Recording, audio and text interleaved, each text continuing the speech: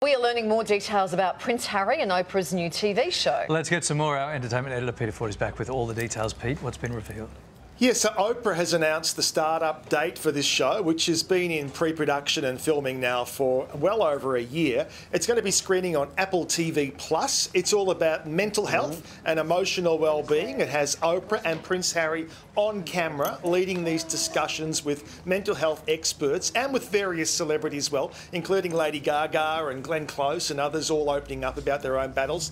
The Me You Can't See. Now, two things I point out to you there. Number one, it's on Apple TV+, not Netflix, where Prince Harry's got the big multi-billion-dollar deal. I know you think I'm obsessed about that, Kylie, and maybe I am. But also the other interesting thing there to see is that he's listed himself as Prince Harry, not the Duke of Sussex. And last week we talked about the fact that Meghan had announced herself as the Duchess of Sussex on the upcoming kids book.